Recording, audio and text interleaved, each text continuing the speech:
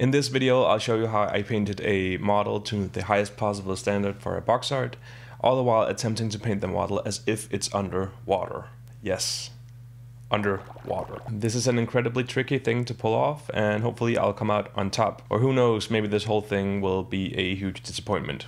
We'll see. So sit back, relax, and enjoy watching me try to paint something that I've never tried to do before. You see, I knew I really wanted to make something special out of this miniature. I know that the sculptor Leila Khalili has put a lot of effort and a lot of herself into the model. The sculpt also won gold at Monte Sansevino. I was going to be the first to paint it. This is a huge honor, but it also puts a bit of pressure on me to try to do something that's worthy of the piece. Adrift is a model about drifting from one place to another, a restless yet peaceful search for a place to call home. Just like the silence of being underwater and finding freedom of movement in dancing. Furthermore, Norlys Miniatures, who produces this model in a strictly limited edition, has included a beautiful art card from artist Patricia Santo in the kit. I'll go ahead and put a link to Norlys Miniatures in the description if you want to pick up this model for yourself. So it was only natural for me to take some inspiration from the art card included with the miniature. But before we get to that, let me go ahead and tell you that if you want to see the full extended version of this video, you can go ahead and sign up for my Patreon. On there you'll find an edit of this video that is more than an hour long, and it includes a deep dive, no pun intended, into the theory of color constancy, of how to use watercolor to paint the caustics, and ambience. Go ahead and check out the Patreon through the link in the description. Okay, now let's talk meaningfully about how to achieve this underwater effect. Here are two guidelines I've set up for myself studying various references. Number 1, stronger shadows and no bounce lights. Number 2, all colors are pulled towards blue. I'll use a bit of violet in the shadows and some turquoise in the highlights.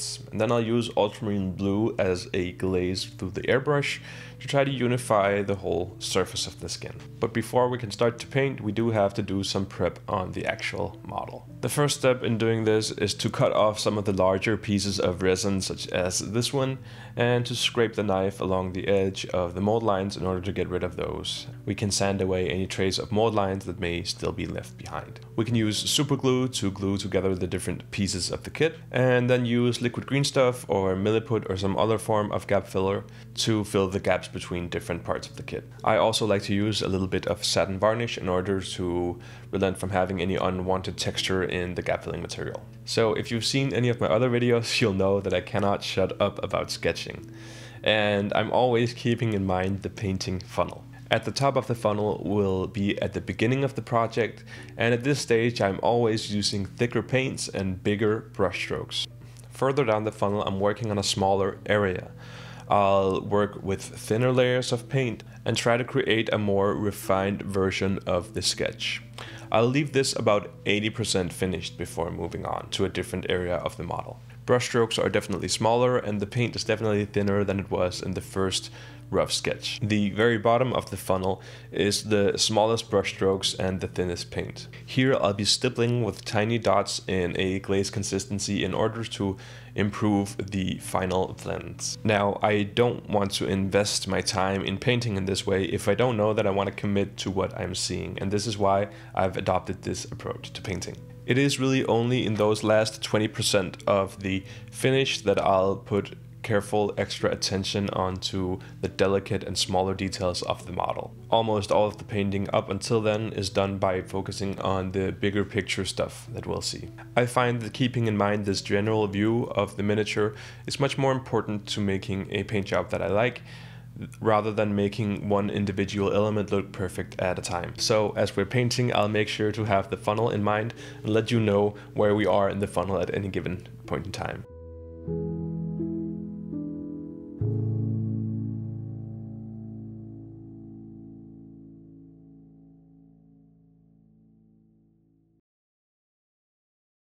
After painting the rough sketch, I'll make a bit more of dedicated skin tone mixes in order to refine the sketch a bit. On the palette we have carbon black, violet and Caucasian skin, along with some blue hues such as oriental blue, ultramarine blue, cobalt turquoise. Of course a bit of titanium white and some Van Dyke brown. We can use a bit of the violet in the shades for the skin tone, and so we can really see how the blue makes the skin tone go a bit more gray. And when we brighten with the turquoise, we go more towards green.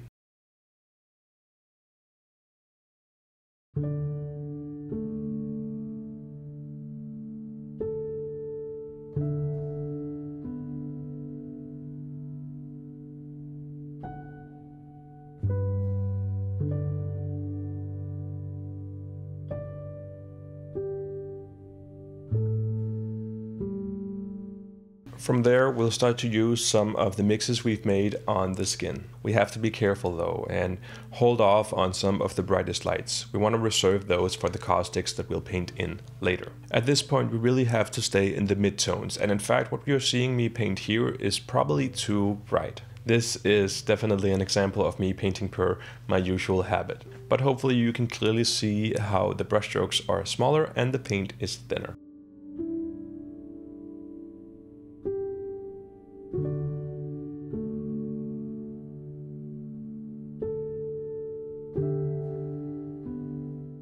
I also wanted to take a moment to say a big thank you to all of my patrons who are supporting me over on Patreon. I really appreciate your continuous support. It means so much to me, and it means that I get to keep making videos just like this one for everyone on YouTube to see. So thank you so much for supporting me, and if you like what you see here on YouTube, I hope you'll consider supporting me over on Patreon for the full hour version of this video that you're watching right now. Anyway, enough with the self-promotion, let's get back to the painting.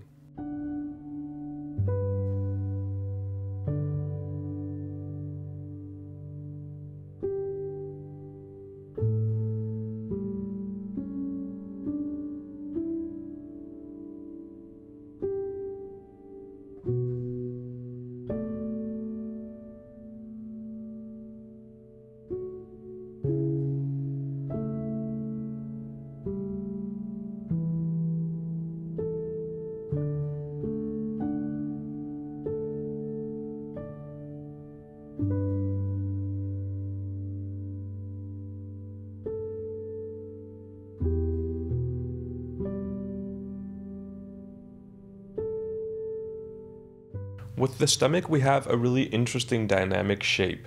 The bottom of it, which is pointing downwards, should have more of shadow and darkness on it, whereas the top that curves towards the light will catch more of the light. And I'll come back in eventually and darken some of these areas on the stomach. I'm also sketching in some of the lights on the lower parts of the figure, but again, these will become much darker as we progress on, and I will darken everything. Remembering the rule of having stronger shadows. So not having bounce lights means that the planes that are facing downwards on this leg, for instance, are all going to be in shadow.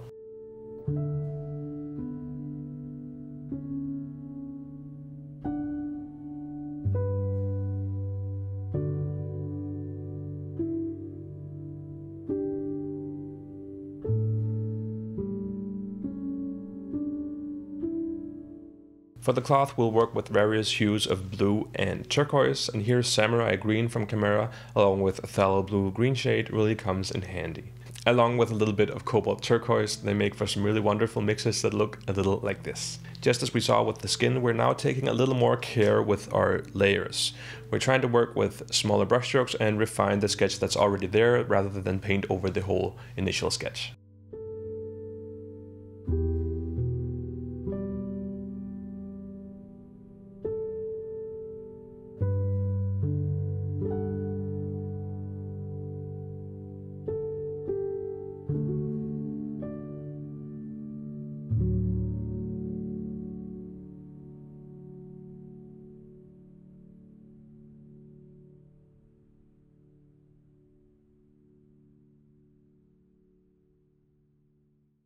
It's starting to blend, and though it's not perfect yet, it's just where I want it in order to move on to the skin and refine that some more. We'll go back to the skin where I'll show you some of the bottom of the funnel. Off camera, I've reworked the skin a bit and especially darkened some key areas. I've glazed in with the airbrush a bit of the ultramarine in order to create some stronger shadows. And what we're seeing here is some of the techniques that you don't often see in miniature painting videos.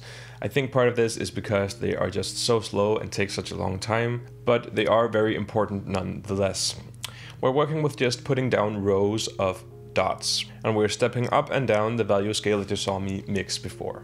Putting down one line of dots of the darker tone, then moving up a step, putting down a second line next to it, and so on and so forth. We'll repeat this process until we have a smooth blend that we like.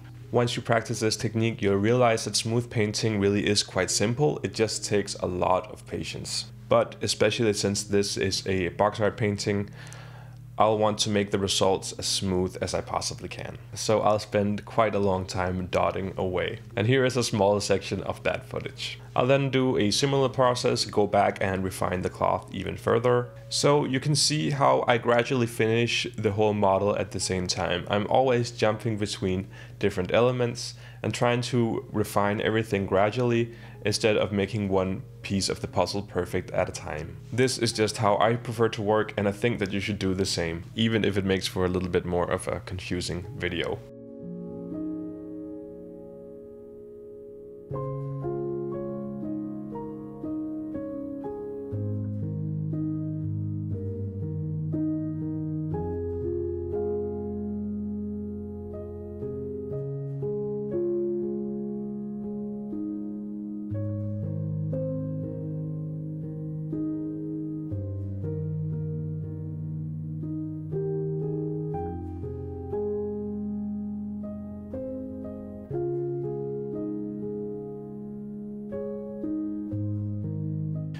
Now at this point I do decide that I think I've darkened the shadows, especially on the hip, a little bit too much. So I'll come back in and brighten the hip quite a bit. The hip is a large volume, so it's important for it to have the proper light placement. We'll also work a bit on softening the edge of the cast shadow that we have down on the calf muscle. The technique that I'm using here is really much the same, and you'll see this kind of funnel principle all on one element, from a rough sketch with brave thick brushstrokes to a more refined piece with very careful and very deliberate places of tiny layers of paint.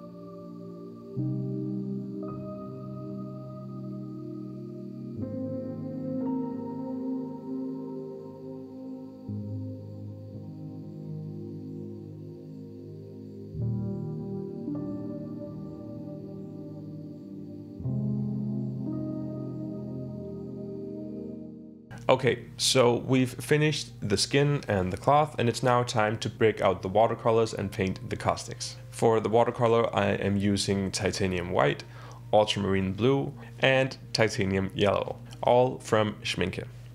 The nice thing about this is that these pigments correspond to the same pigments that I have in the acrylic range, so it's incredibly easy to make something that's very compatible with the pigments I've used in the rest of the paint job. Here I'm starting to work with the watercolor to try to paint the caustics.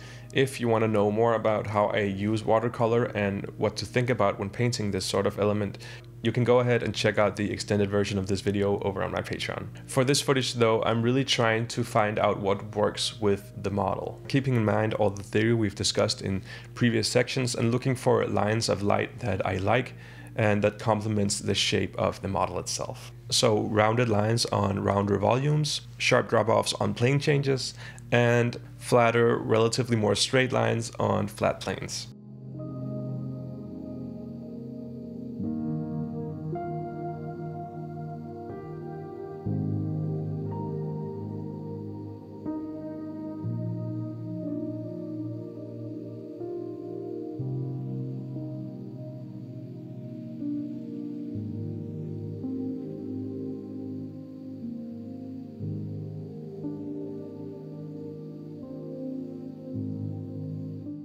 And there it is, the final box art for Adrift. What a wild ride it has been. In the end, I sent off these pictures to Nordlys and the miniature was finished. What a great experience. Thank you so much for watching this video. I have much more content for you both on my Patreon and on my YouTube channel. I hope to see you there. Happy painting.